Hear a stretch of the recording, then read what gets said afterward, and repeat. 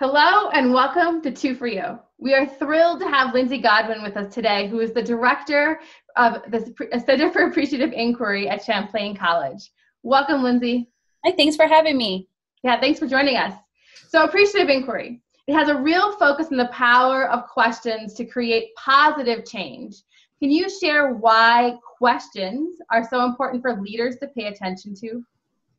Yeah, I think that questions are at the heart of everything we do in leadership and change because questions really focus our attention to pay attention to certain things and to ignore other things. We're programmed to answer questions.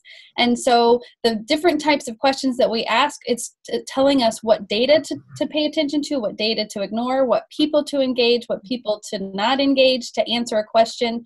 And so much so that we have a principle in appreciative inquiry called the simultaneity principle, the idea that questions and change are not separate moments, they're the same moment. So oftentimes in organizations, we think that we'll go ask a bunch of questions to figure out what we need to change. For example, communication, right? We'll go do a focus group and we'll be like, tell me about communication. But the idea is that change is starting with that very first question that we ask them. Tell me about communication. You're focusing everybody on communication. And if you don't frame it in an appreciative way, you're probably only going to hear about what's wrong. It's so true. And I really like your comments there.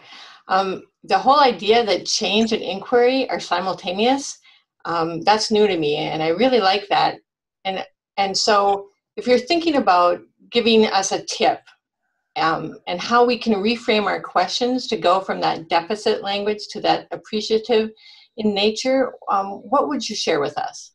Yeah, I think you can flip any question into an appreciative question if you really focus on asking what you want more of versus what you want less of. So again, that word appreciative is an economic term, really, this idea appreciate to grow in value. So are you asking questions about what you want to start doing, what you want to build, what you want to reinforce, not what you want to stop or tear down or weaken, right? So really focusing those questions of, are you asking what you want more of? Because again, that's going to focus everybody's attention on that. And that's what you're going to end up moving the organization towards. So ask those questions about what you want more of, not less of. Thank you, Lindsey, for your time and your insights. And for those of you listening, how bold are your questions?